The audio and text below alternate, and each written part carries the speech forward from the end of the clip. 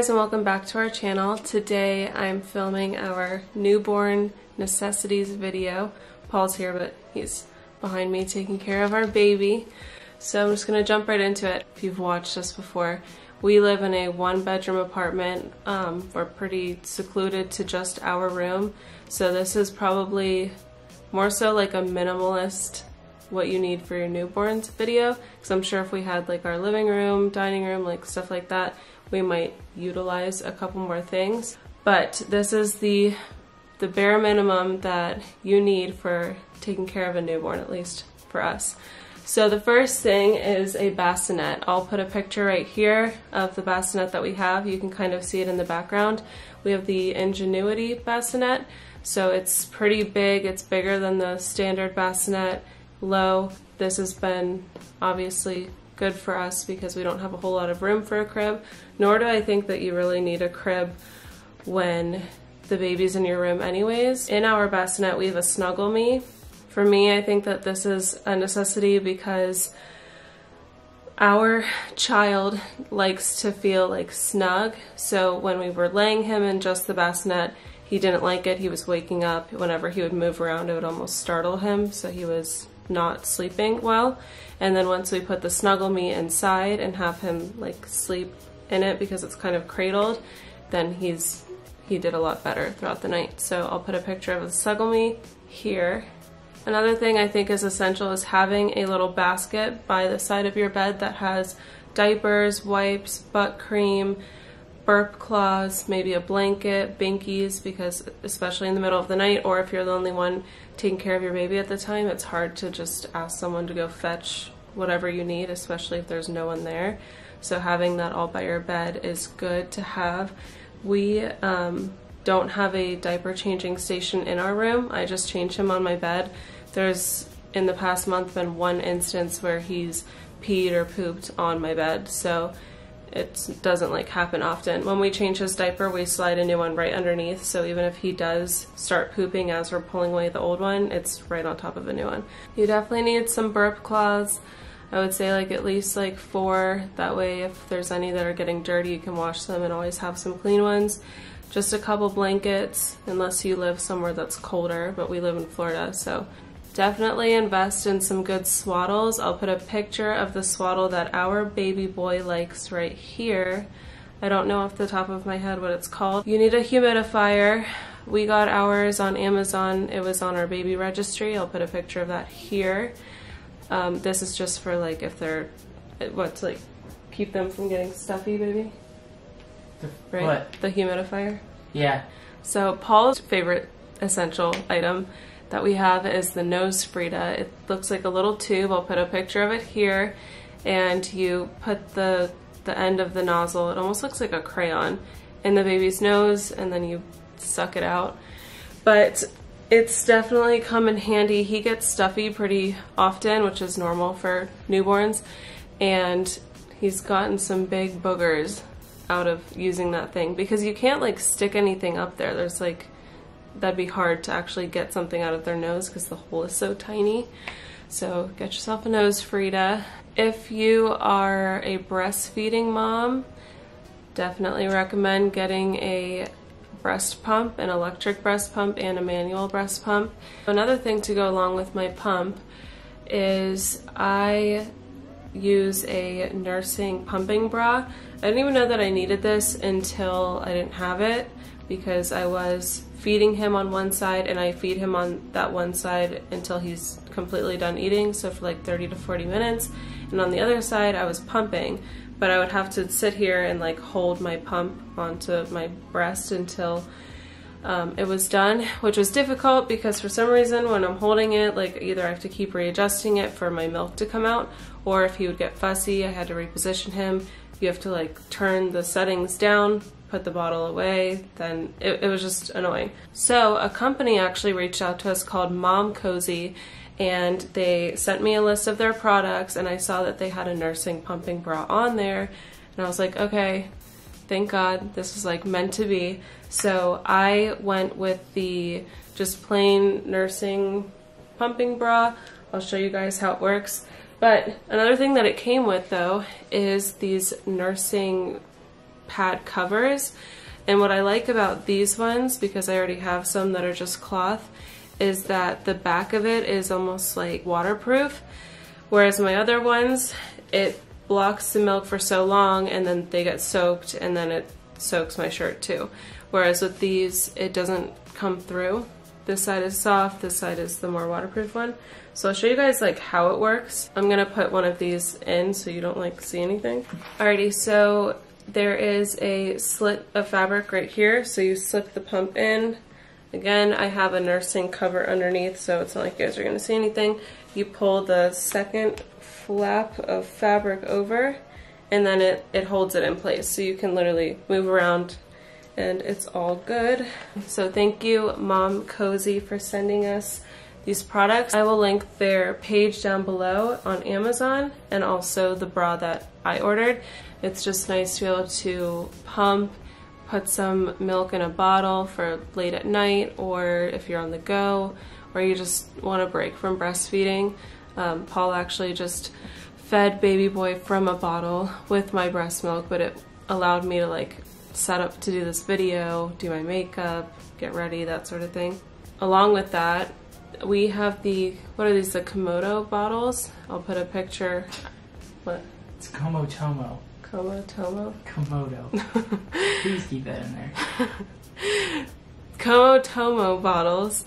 These are the 4-ounce ones. I've been actually using, or 5-ounce, these, we've been using the 8-ounce bottles recently because he's been eating a lot.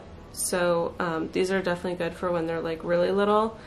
He's just a chunky boy, so he's already advancing to the 8-ounce bottles, but these are good for acid reflux, and they've just been like nice in general. I think the shape of it is good. It's almost like the shape of a boob. So he likes these a lot. I highly recommend these. You will also need diapers and wipes. We actually ran out of my favorite wipes for him. I think they're the Pampers Pure. They're like 99% water. Those are my favorite wipes so far. And then the Pampers Swaddlers.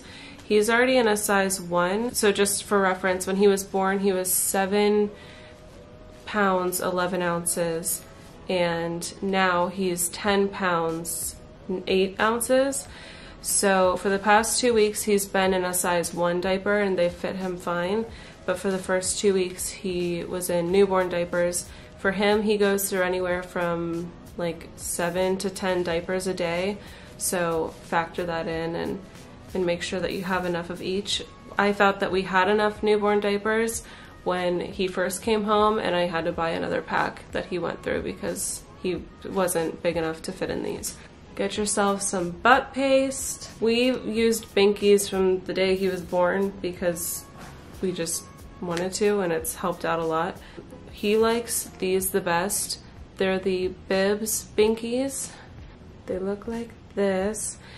These stay in his mouth the best. We also have the Philips Avent, I think. I'll put a picture of them here.